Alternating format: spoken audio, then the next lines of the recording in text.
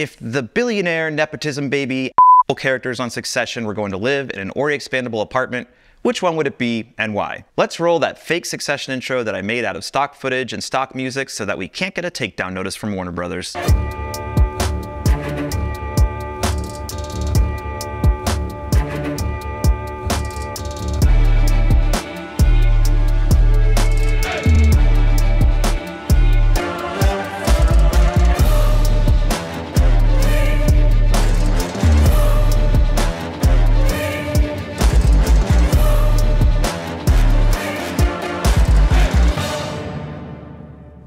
Hey everybody, it's Andrew from Ori, and welcome back to our channel. If you're new here, we're Ori, and we work with developers to make some of the coolest apartments you've ever seen that turn cramped spaces into expanding apartments that let you stretch out and live in the city comfortably.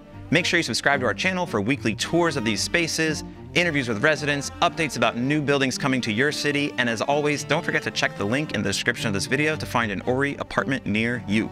Today, we're talking about a show that I love and America loves, Succession. Now, I don't really think any of these characters would honestly live in an Ori Expandable apartment, given by what we see of their homes on the show, but just for fun, let's speculate where each one would land. What do you think? Do we have these characters pegged, or do we miss the mark? Let us know in the comments. Let's get to it. Kendall sees himself as a little bit of a tech guru with his finger on the pulse of the people. He longs to be as cool and confident and forward-thinking as a Silicon Valley executive, even though he wouldn't know CSS from C++. It's for that reason that I think he would live in one of the expandable 2-bedroom apartments at Springline Residences in Menlo Park, California. It's a stunning building with luxury amenities, and not to mention it's just 3 miles away from famous Sand Hill Road, where all of Silicon Valley's investors congregate. Alexander Skarsgård's Swedish CEO character loves nature, as evidenced by Gojo's fancy outdoor retreat in Season 5. He's athletic and adventurous, so being close to hiking trails and outdoor activities is a must. A natural fit for him would be the Lucy in Boise, Idaho. Boise is famous for its proximity to incredible outdoor activities, and the building has a great bike room, and they even organize group rides for residents. As the wannabe politician of the family, Connor would most definitely want to reside in the nation's capital. A great choice for him would be Big Sky Flats in Northeast Washington, D.C. From here, you would have an easy commute to Capitol Hill, plus the included pocket office would give him the perfect Zoom background for remote appearances on ATN, trying to drum up support for his campaign, or at least get it beyond 1% in the polls.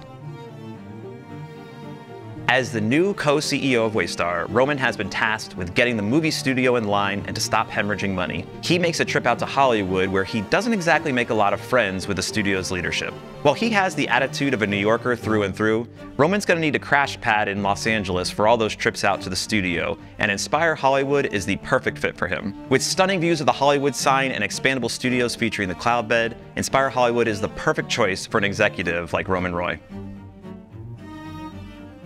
Even though they promise not to screw her over, Shiv knows she's in a vulnerable position with her 2 brothers now serving as co-CEO at Waystar. She's going to want to stay close to the seats of power in the media world, so being in New York is going to be a top priority.